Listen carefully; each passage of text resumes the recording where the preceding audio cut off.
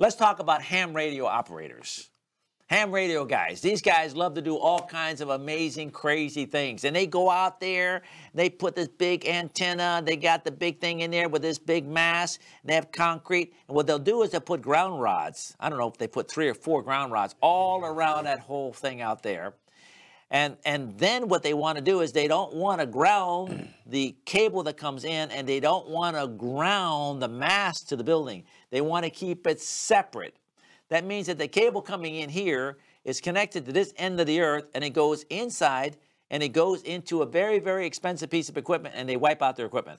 But they're thinking that, well, you know, I want to keep it separate. You know how the lightning protection, people want to keep lightning protection terminals away from the electrical, and the sprinkler fire marshal guy, he wants to keep the sprinkler pipe away from the electrical. Well, the ham radio guys want to keep their ham radio away from the electrical. And all these people will genuinely care, and they're thinking they're doing the best thing they possibly can. So let's talk about what are you supposed to do. You're supposed to take that mass and connect it to where? In a system bonding terminal. You're supposed to take that cable that comes in over here, and you put it onto a ground block. And then you connect it to the inner system bonding termination. I mean, that's how it's supposed to be. Now, this is a discharge unit. That would have been for the satellite dish. Boom. Same thing on for the antenna here. And you'll have a discharge unit for the ham radio. Those guys will have the same thing. That's 81020. And here's how we connect it right here to the inner system bonding termination. Well, guys, I want to thank you for watching this video. And here's what I would suggest that you do.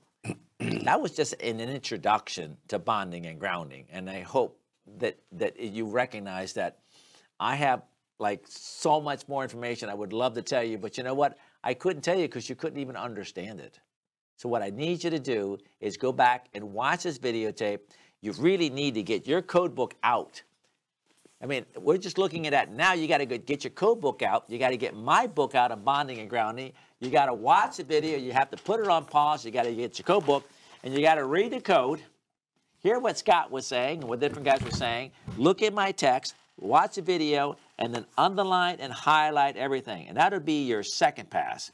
And then you watch it a third time because now you've had some relationship with the code. See, we had an introduction kind of reviewing it. Now you watch the second time with the code book and my book. Then you watch it a third time pretty much just with your code book. And maybe you need to get my book because you're trying to figure it out.